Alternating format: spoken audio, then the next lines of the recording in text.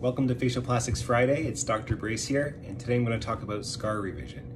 So to start off, I'll talk about an ideal scar.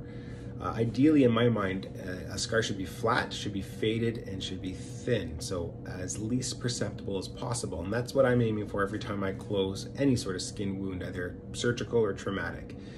When things don't heal that way, that's when we end up revising scars. The other reason to revise a scar would be from acne. So probably the number one scar that I revise in my practice would be rolling acne scars in the cheek and the temple. It really bothers people because it makes the light scatter on their skin and they have all these dark areas.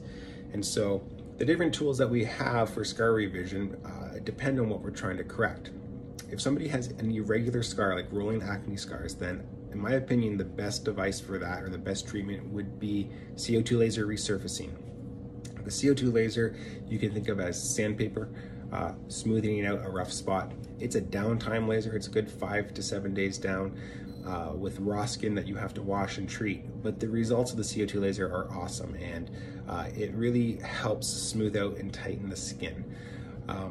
If a scar is overly red, the laser I like is the V-beam laser. This is the most effective red laser on the market. So if a lesion is red on the skin, whether it be a port wine stain or hemangioma or rosacea or a scar, treating a red scar or a red lesion with the V-beam laser will take the redness out. And so you can see those pictures above me of cosmetic scars treated with the V-beam laser, how they fade away within a month or two.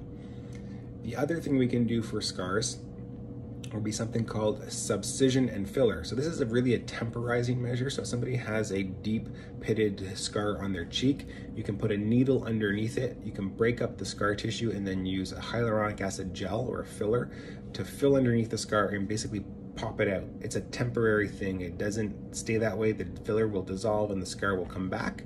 And so that's something I would use if someone has a wedding coming up or a photo shoot and they don't have time for downtime but want to make some of their deeper scars look less deep and less obvious.